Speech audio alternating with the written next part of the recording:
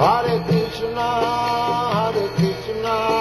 Krishna Krishna, Hare Hare, Hare Rama, Rama Rama, Hare Hare. Om Namo Bhagavate Vasudevaya. Om Namo Bhagavate Vasudevaya. Om Namo Bhagavate Vasudevaya. Om Namo Bhagavate Vasudevaya. Arjuna Uvacha. Arjuna Uvacha. Senayor Upayor Madhye Ratang Stapaya Me Achyuta Yavad Etan Nirikshe Aham Yodstu Kaman Avastitan Kar Moya Saha Yodhavyam Asmin Rana Samudyame. Arjuna Uvacha Senayor Madhye Senayor Madhye Ratang Stapayamechyuta Yavadetan Riksheham Yodhutu Kaman Avastitan Karmaya Sahayodhavyam Asmin Rana Samudyame. Arjuna Uvacha Senayor Madhye Rathang Stapayamechyuta Yavadetan Niriksheham Yodhutu Kaman Avastitan Karmaya Sahayodhavyam Asmin Rana Samudyame.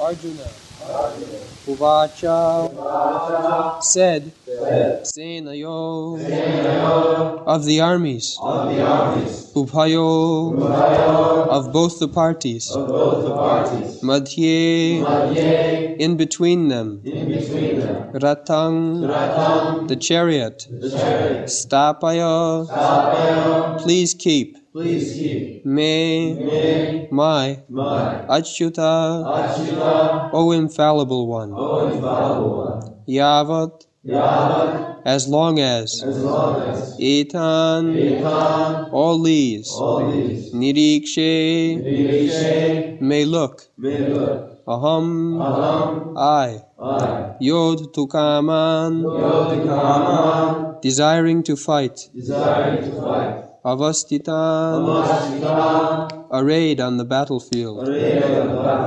Kai with whom, Maya by me, Saha with, Yodhavyam to fight with, Asmin in this, Rana strife, Samudyame in the attempt. Translation. Arjuna said, O infallible one, please draw my chariot between the two armies, so that I may see who is present here, who is desirous of fighting, and with whom I must contend in this great battle attempt.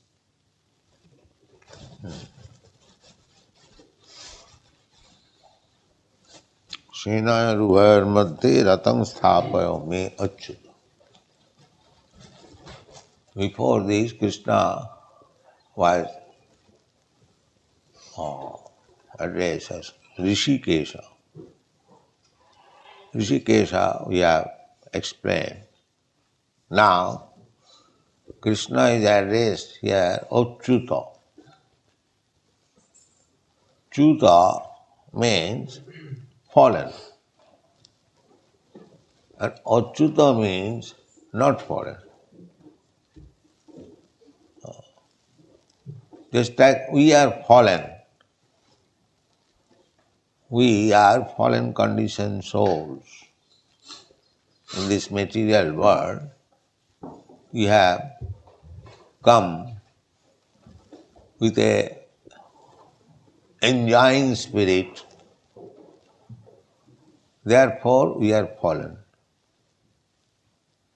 If one keeps his position rightly, he does not fall. Otherwise, he is degraded. That is fallen condition. So, all the living entities within this material world, beginning from Brahma down to this small, insignificant ant, they are all fallen conditioned souls. Why they are fallen? Krishna bhuliya jeev bhogavancha kare, pasete maya tare japotiya dhare. Fallen means when the living entities are under the clutches of this material energy.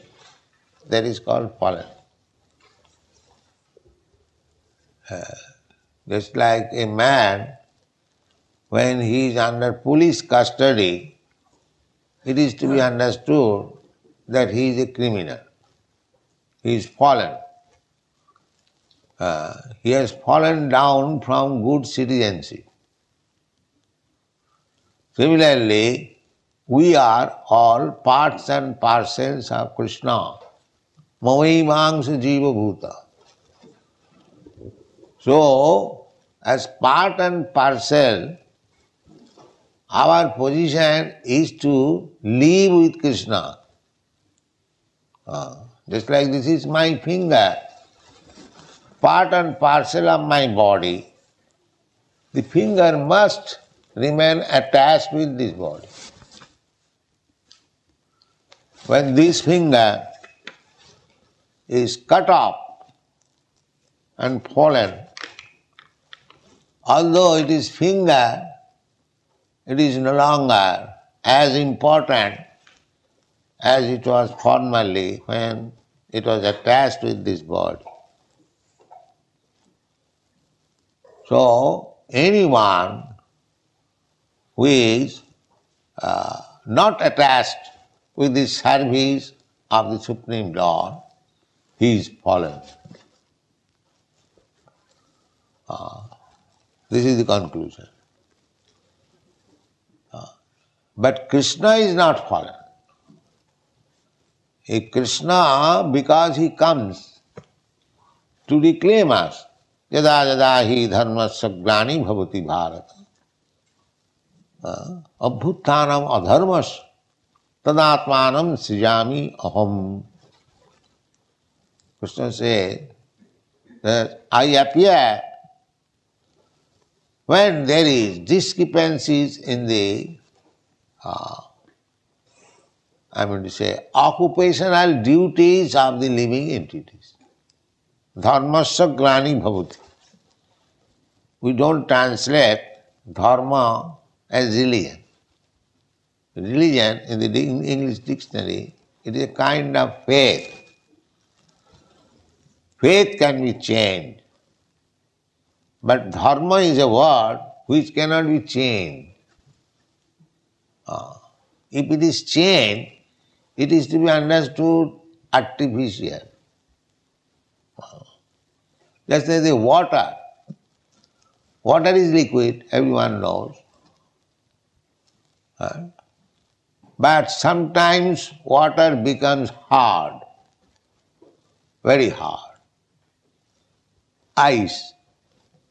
That is not the natural position of water. Artificially, on account of excessive cold, or by artificial means, the water becomes solid. But the real position of water is liquidity. So, when we are detached from the service of the Lord, this is also unnatural. Unnatural. Natural position is that we must be engaged in the service of the Lord. That is our natural position.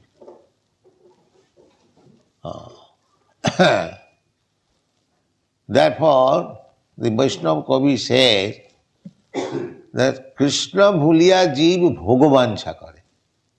When a living entity forgets Krishna, forgets Krishna's position, Krishna says, Bhoktaram Jagadabhasam Sarvaloka Maheswaram. I am the proprietor, I am the enjoyer. This is the Krishna's position. He never falls down that position. Krishna is enjoyer. He keeps always that position. He never falls down. He never comes to the position of being enjoyed. That is not possible. If you want to bring Krishna on the position of being enjoyed, then you are defeated. Being enjoyed means keeping Krishna in front. I want to get some profit of sense gratification. That is our unnatural position. Krishna will never agree. Krishna will never agree. Krishna cannot be enjoyed. He is always enjoyed. He is always the proprietor. So Krishna bhuliya ji means when we forget this position of Krishna, that he is the supreme enjoyer, he is the supreme proprietor. This is called forgetfulness. As soon as I think that I am enjoyer, I am proprietor, this is my fallen stage. Krishna bhuliya jeev bhogavansha kare. When we, there, japotiya dhare, maya, immediately maya captures. Therefore, a conditioned soul, fallen conditioned soul, is struggling for existence. He is trying to be enjoyer, he is trying to be proprietor. That is his artificial way of life. Just like if a woman wants to become a man, that is her artificial position. She may dress herself as a man, just like in the Western countries sometimes we see woman is artificially dressing like man with hat, coat, pant, riding on horse. That is artificial. So similarly, our position here in this material world is artificial. We are trying to imitate a man. Actually, the living entities are described in the Bhagavad-gītā prakriti. Prakriti means woman, and purush means man. So, the living entities are never described as purusha. Purusha is Krishna. Purusha sāsata. When Arjuna said, Parabrahma param dhama pavitram paramam bhavan purusham sāsatam adyam. Purusham sāsatam. Krishna is always Purusha. God cannot be female. God is always male, Purusha. And we are Prakriti. That is described in the Bhagavad-gītā. Aparayam itastu vidhi me prakritim para. after describing the material energy, Bhumi, Rapana, Nalo, Vayu, earth, water, air, fire, this material, this is also female, Prakriti. Female means we have got, in India, we have got little experience. The female is always controlled. Female is never given the position of controller. Nowadays it is going on. Just like Indira Gandhi, he has given the position of control. This is artificial. In the history of India, Greater India, Mahabharata, you will never find that a woman has been given the position of controller. No. It is not possible. We have to take things from the Shastra. In the Bhagavad-gītā also, woman's position has been equated with Sudra. Striya Shudra tatha Vaishya sti vijanti parangati.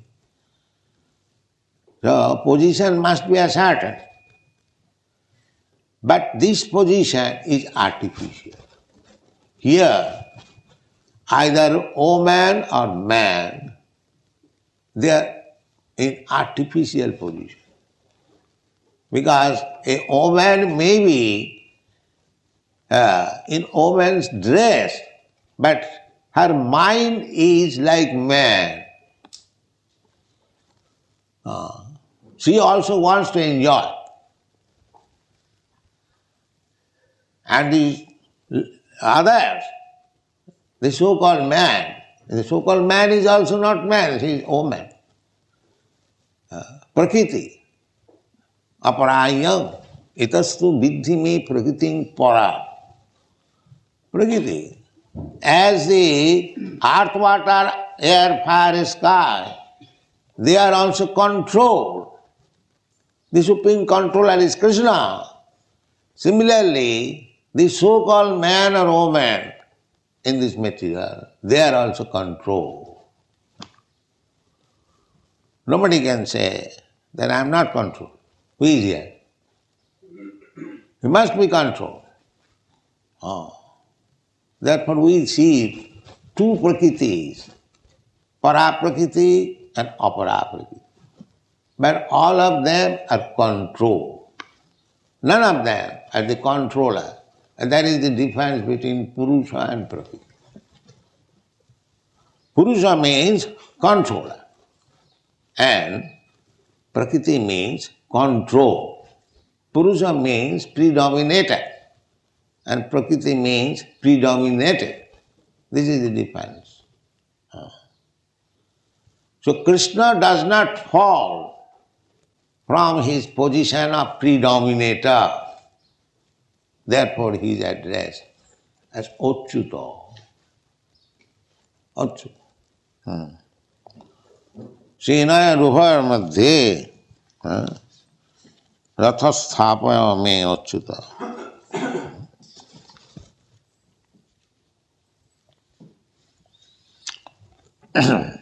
Another meaning of Achyuta, Krishna is the Supreme Personality of Godhead. And Arjuna knows that I am not controller. I am controlled. He is devotee, he knows his position. Therefore, he is now trying to control Krishna. He is ordering Krishna. Senaya Rubar Madhye Ratam Sthapaya. My dear Krishna, he is not addressing as Krishna, Achyuta. Now you place my chariot between the two parties. This is ordering. That means Arjuna becoming controller. and Krishna becoming control. Just the opposite. Therefore, Arjuna knows his subordinate position and he is ordering to Krishna, so indirectly he is begging to be excused. My dear Krishna, I cannot order it. Order must come from you. But because you promised to carry out my order, you wanted to become my chariot driver, therefore I am ordering. Therefore I am ordering. I am not in position of ordering to you, and you promised to carry out my order, and I think you are fixed up in your that promise, therefore I am asking you, Achyuta. You don't fall from your promise. This is it. Senaya rubhar madhye ratham sthapaya me Achyuta. What is the number of verse?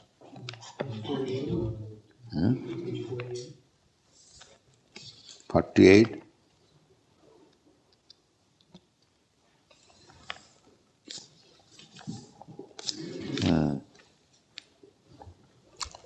The next point is that Arjuna wanted to see with whom he had to fight. He had no desire to fight. That will be explained. He was fighting unwillingly. Unwillingly. Because he is a Vaishnava. Unnecessarily, he does not want to kill. Although he is Kshatriya, it is his duty. Whenever there is discrepancy, killing as representative of Krishna. Krishna has got two business. Paritranaya sadhana vinashaya cha duskita. He has got two businesses. One business is to give protection to the devotees, sadhu. Sadhu. Sadhu means devotee. Sadhu does not mean simply by changing dress, saffron collar and smoking bidi. That is not sadhu. Sadhu means devotee. One who is devotee, that is explained in many shastras. Sadhava sadhu bhujana. Sadhu bhujana. Titikshava karunika. Suridam sarva bhutana. Ajado sattva shanta sadhava sadhu bhujana. This is the qualification of sadhu. Sadhu is titikshava. Tolerates all kinds of miserable conditions. He is sadhu. Because this is a place of miserable condition. A sadhu learns how to tolerate. Sadhu is never disturbed. Jasmin sthite gurunapi dukkhena no vichalati. A sadhu who has got the shelter of Krishna, if he is placed in the severest type of dangerous condition, he is never disturbed. Just like Prahlad Maharaj. His father was putting him in so many dangerous conditions. Even he was supplied with poison. He knew that my father has given me poison to drink. All right. Okay. If Krishna likes, he will send me. I am now put into this dangerous position, I have to drink. A father is giving poison, who can check? And such a big, powerful Hiranyakashipu. The mother cried, requested. He forced the mother, Prahlad's mother, give your son this poison. So she begged so much, but he was a rascal demon. You know, he must. So the mother knew, the son knew that the rascal father is giving this poison. What can he do? Small child. All right, let me drink.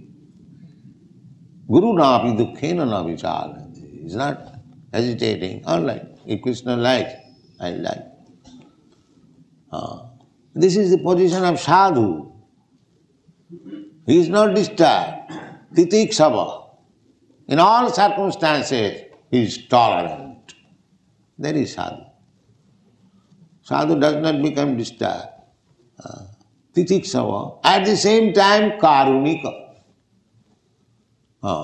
He is himself disturbed, but he is merciful to others. Just like Jesus Christ. He is being crucified and still he is merciful. God, these people do not know what they are doing. Please excuse them. This is sadhu. He is personally being disturbed by the demons, but still he is merciful to the general people. They are suffering for want of Krishna consciousness. So even up to the point of death, he is trying to preach Krishna consciousness. Let the people be benefited. What is this material body? Even if I am killed, I am not killed. This body is killed. That's all. This is sadhu. Titiksava karunika. In one side, he is tolerant, and other side, merciful. The material world, when one man is disturbed, he cannot do any beneficial work to any others. He is disturbed. I am very much disturbed. Don't talk with me. No, but sadhu still goes on benefiting the people in the earth. Titiksava karun. And what kind of benefit? The so-called rascals humanitarian work? No. Sridang sarvabhutanam. He is beneficial to all kinds of living entities. Not this rascal line. Daridra Narayan. Just like one rascal has manufactured this. Daridra Narayan. The poor man has become Narayan and the goat Narayan is killed for their feeding. Not this kind of sadhu. Sridang sarvabhutana. A sadhu will not allow any kind of killing. See, in the Christian religion, it is first injunction is, thou shalt not kill. If you want to become religious, they are simply killing. And still they are claiming Christian. What kind of Christian? Simply their business is killing. So it is very difficult to find out a Christian, although they are claiming I am Christian. It is very difficult. Because their business is killing. And Lord Jesus Christ ordered, first order is, thou shalt not kill, thou shalt not covet. Who is following? The sadhu is Sridang Sarvabhutana. Why he should allow animal killing? They are also living entities. But for their benefit, the so-called sadhu says the animal has no soul. What is this nonsense? Animal has no soul? Why? Why animal and what is the difference between animal and man? What are the symptoms of possessing the soul?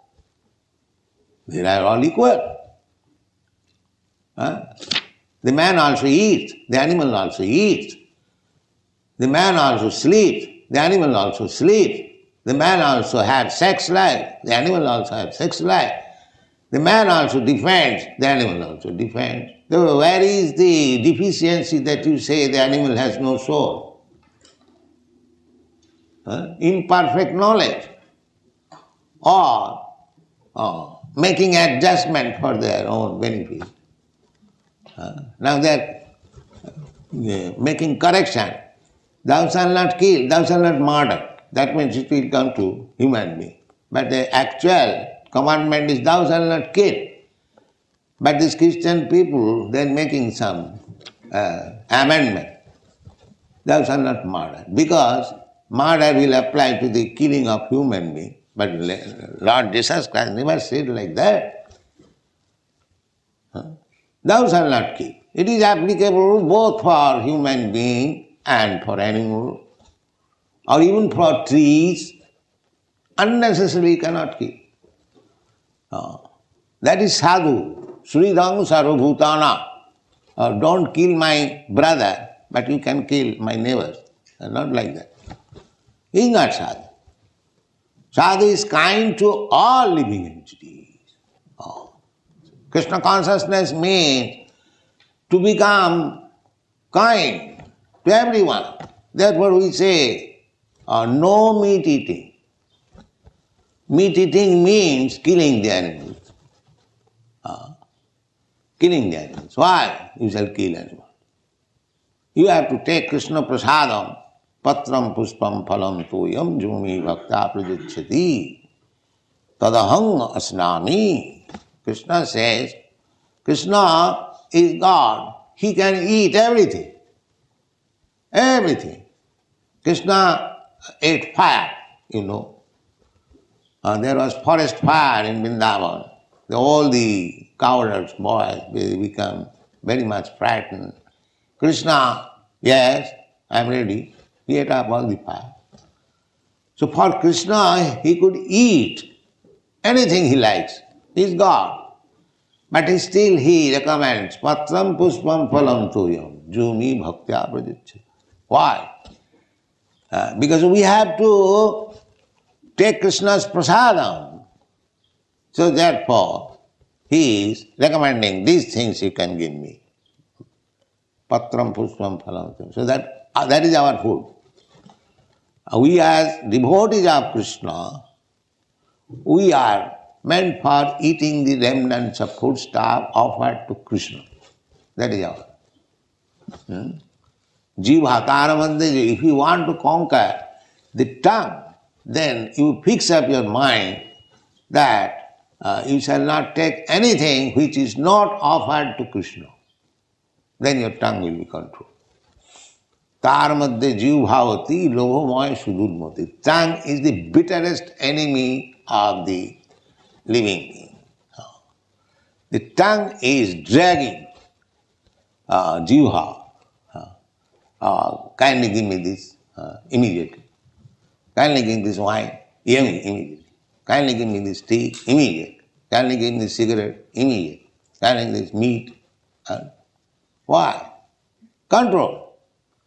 Krishna says, patram puspam phalam tayam. So you have to take prasadam, eat Krishna prasadam.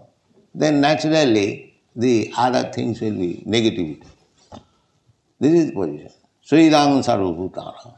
So if all human being becomes vegetarian, not vegetarian, but eater of the Krishna's prasadam, all these liquor house and slaughterhouse and brothels will be closed. This is Krishna consciousness. We want to close this nonsense. Places of sinful life, brothels, illegitimate sense gratification, sex relationship, prostitution. If we are embarrassed with this sinful life, there is no possibility of becoming again achyuto. We remain chuto, fallen. We remain fallen. It is not so easy thing that I do everything, whatever I like. Some rascals preach that, religion has nothing to do with your eating. You can eat anything you like, and still you become a religious man. This is all nonsense. Nobody can become religious man if he is attracted by sinful activities. That is not possible. You must stop sinful activities. That is first condition. Otherwise you cannot understand what they people, perhaps in this Krishna consciousness, except this Krishna consciousness, all the rascals, they do not know what is God. They have no clear conception of God. because they are sinful. We can give the name, address and everything of God. Clear conception, not vague idea. God may be like this, God may be like that. Why maybe? Here is God. Venum kannantang aravindalayataksang varahavatang samasitam buddhasundaram kannatpa koti kamaniya visesha shobham govindam adipurusam tamaham bhajami. Clear concept. The Shastra, Brahma Samhita, clear description of God. Venum kannantam, he is playing on flute. It is not that the Muralidhar, Shyamasundar, Krishna has been imagined by some poet. No. It is described in the Shastra, the form of the Lord. He is busy in playing flute. Venum kannantam. Aravinda dalayataksam. His eyes are just like petals of the lotus flower. Venum kannantam aravinda varahavatang sa. There is a peacock feather on his head. Kandatpa koti kamaniya visesha sobham. And is so beautiful that his beauty can cut down thousands of cupids. Cupid is supposed to be the most beautiful in this material world. Kandatpa koti kamaniya visesha sobham govindam adipurusam tamaham bhajami. Clear concept.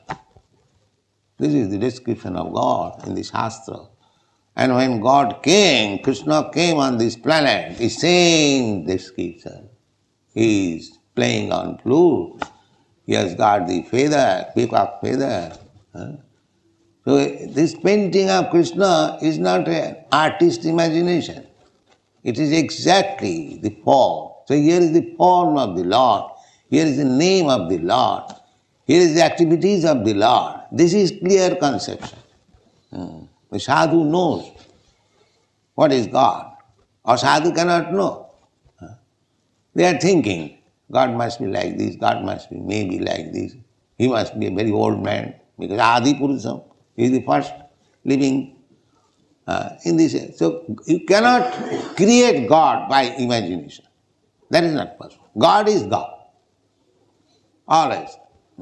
You have to know simply what is God. He is never a chuta. God never becomes fallen down from his original position. The original position is God described himself, matta parataram nana. There is no more superior authority than me. That is God. One, if he is controlled, how can be God? God. The supreme controller is God. The supreme controller is Krishna. Ishara Parama Krishna.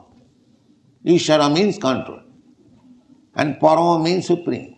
And who is that? Krishna. Krishna says also, Matta Paratanam Nanya. Kinchijasti Dhananjaya. So he is Achyuta. He keeps his position. He never falls down. We are all fallen souls. Because our position, our Achyuta position is to serve Krishna. Because we are part and parcel of Krishna. The same example, just like this finger is part and parcel of my body. Its business is to serve the body. That is the business. There is no other business. A finger can pick up a rasagulla and keep it here. The finger cannot eat. Similarly, we cannot eat directly. That is our disease condition. We have to offer Krishna. When Krishna eats, if we eat that, then we become energized. Just like you rasagulla put into the mouth, when it goes to the stomach, the finger immediately becomes reddish. The finger enjoys. Not only the finger, the eyes enjoy, the leg enjoy, because the energy is distributed. Directly, we cannot be energized by eating. We must eat Krishna's prasada. This is principle. Jive Sarupha Nitya Krishna Das. So if we serve Krishna, that is our Achyuta position. If you deny to serve Krishna, that is Vichyuta, fallen condition. Achyuta and Vichyuta. So to become Krishna conscious means Achyuta Gotra. Achyuta Gotra. Gotra, perhaps you do not know, Gotra is the family tradition. According to Vedic civilization, everybody has got Gotra. Gotra means of the same family. From the rishis, Gotra from the rishis. So we have to become Achyuta Gotra, again belonging to the family of Krishna. Now we are fallen. Therefore we have forgotten that we belong to the family of Krishna. When we revive our consciousness, Krishna consciousness, that I belong to the Krishna's family. Krishna is not alone. Ekam Bahushyama. He wants to enjoy. So we are family members of Krishna, not void. That is another aspect. Why Krishna should be alone? He is so powerful, he is so opulent. Have you got any experience that a powerful person, opulent person is alone? Where is that example? Any rich man, any powerful man, any king, any lord, he has got so many associates. So how Krishna can be alone? Krishna is never alone. Therefore you will find always Krishna with the gopis. Krishna is the cowherd's boy. Krishna is Arjuna. Krishna is never alone. So these are the conditions of becoming Achyuta. So Arjuna knows all these things because he is a devotee. Therefore, particularly he is addressing Krishna. Srinaya Ruvayan Madhye Ratham Sthapayam Achyuta. That's all. Thank you.